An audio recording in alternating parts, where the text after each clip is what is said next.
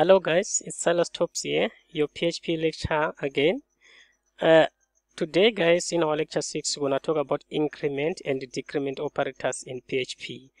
These decrement and increment operators are these which we're going to talk about. If you see the plus plus, minus minus, these are the increment and decrement operators, subtractions one. Then we also have other operators such as plus is equals to, minus is equals to, division is equals to, times is equals to, percent is equals to, and dot is equals to this one. So I'm going to also to show what are the effect of these other operators that we have. Without wasting time guys, let me just jump quickly to the topic of today. As usual, my details here guys, if you have got any query, you can also contact me on my cell phone number here or my email. I will actually try to respond to you. Without wasting time, let me actually open my text editor, notepad. Just type in notepad there. Then I already have an initial code for my HTML. Let me just post it here. So the topic for today, which is increment and decrement operators. First thing first, I'll simply come here and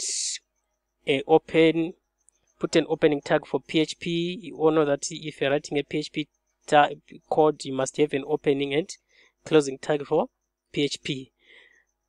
So opening tag for PHP, question mark, PHP. Then closing tag for PHP is question mark. Then every code for PHP, you have to write it inside here. So I want to actually declare two integer variables which I'm going to use to demonstrate all the increment and decrement operators.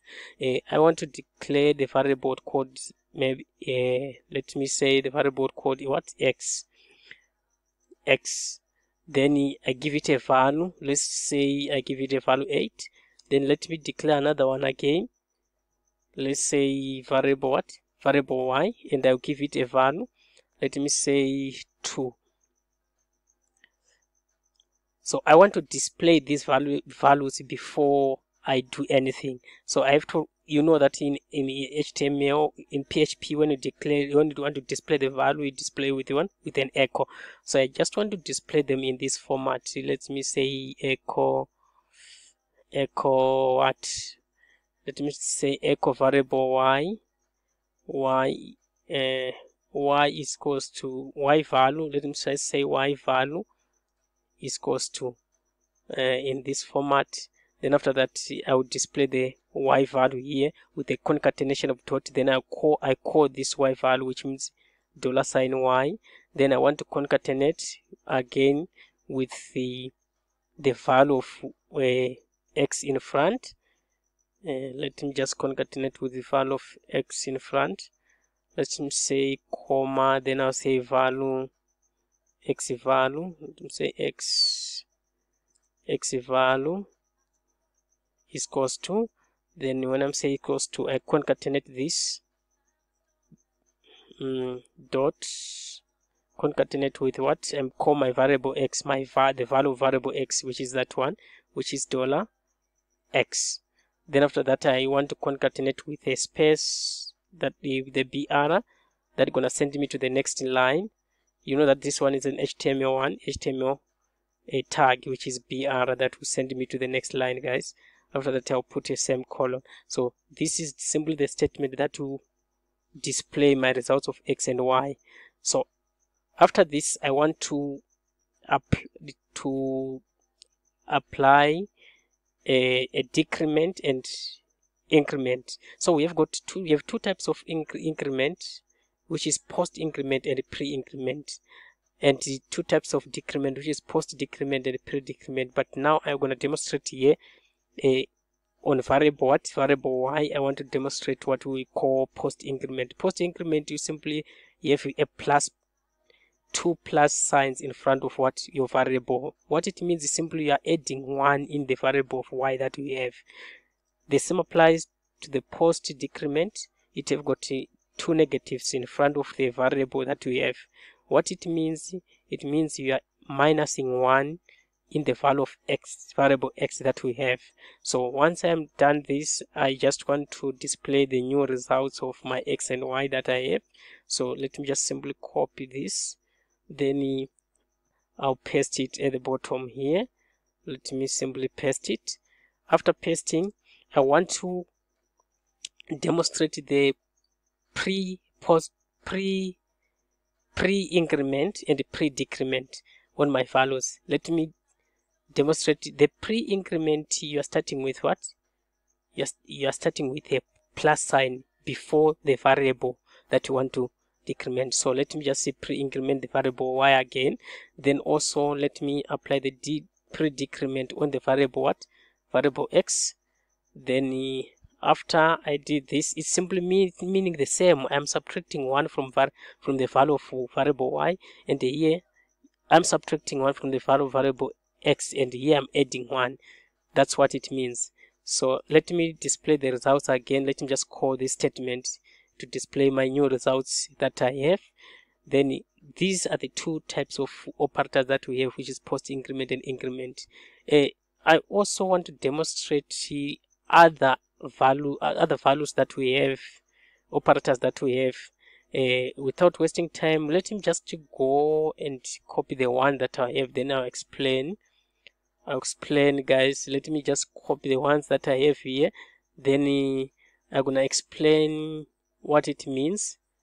Let me just copy the ones that I have here. Then I'll explain the rest, explain what it means on each and every one, each of every operator. Let me paste them here. So these are other operators that I have, guys. Let me just put them here.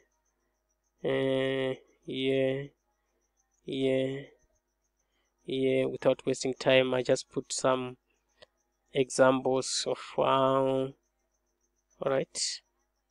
I'm gonna explain now what it means on each and every one operator, guys. All right. So I simply have these ones already. There's no need to write BR here. Okay. Where am I? I'm here. So this one, guys,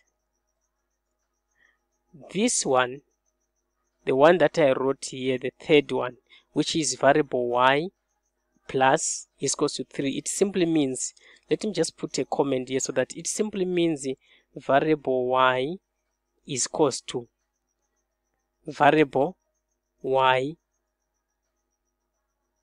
plus variable y is equals to variable y plus 3. This is what it means. So you are adding 3 in the current variable of y that we have. So here I did use this plus is equals to operator to increment my variable y with 3. That's what it means.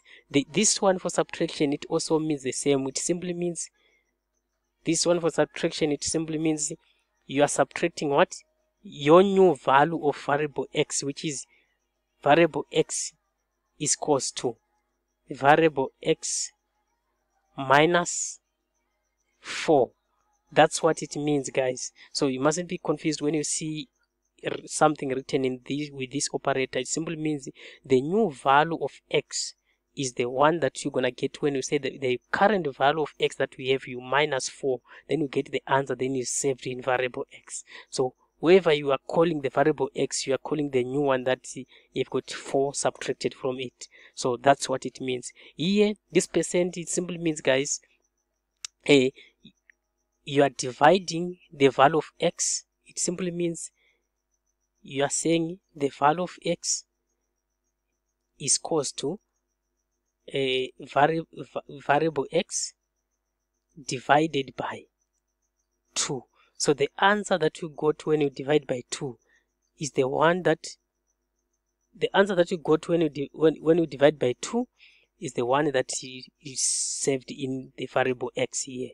That's what it means. The same applies this percent. This percent is simply the modulus. I did actually talk about it last time. It simply means the remainder. So it simply means the value of y that we have will be equal to the remainder that you got when you divide the variable what? Y. When you say variable y percent variable y percent 4, which means when you divide variable y by 4. The remainder that we got is the answer that's going to be saved in what? Variable y. This one, which is the next one, which is the multiplication, it simply means the same again. It simply means variable x is equals to variable x, which is variable x times what? Times 2. So it's being multiplied by 2. The variable x is being multiplied by 2. Then the answer that you got when I multiply is saved in variable x. This dot, it means concatenation, guys. This dot is still the concatenation. It simply means you are concatenating the value. It simply means this is simply means the value of the new value of x is equals to the value of what? Value of x concatenated with value of what? Y, which is value of y. That's what it means. So when you are concatenating, you are joining two things. You are not adding but joining. So its variable x is 2 and this one is 3, which means you are joining 2 and 3 and you are going to have 23. That's what it means, concatenation. So once you are done this, guys, you know that you have to save. Let me just save my work, then I'll demonstrate when I'm running this program. I'll go to save as. To save as here, I'm going to C drive. Let me go to C drive, then I'll look for XAMPP folder, then I'll look for htdocs. In my htdocs, I want to create a new project, new folder there. Let me name this project prog what? Prog 6. Then let me press enter. After press enter, the code that I have to name it with the extension of what? .php. Then I'll save it in my project folder, which is prog. Let me open, then I'll save it. When I save, I have to check my XAMPP control panel whether it is started. This button is already started and this one started, so I don't have to worry because my Apache and my SQL is running. So the next thing, I have to go to my browser. I see my project saved as project.php. So I have to go to my browser. Once I'm here in my browser, I have to type local what? I have to type localhost. Localhost.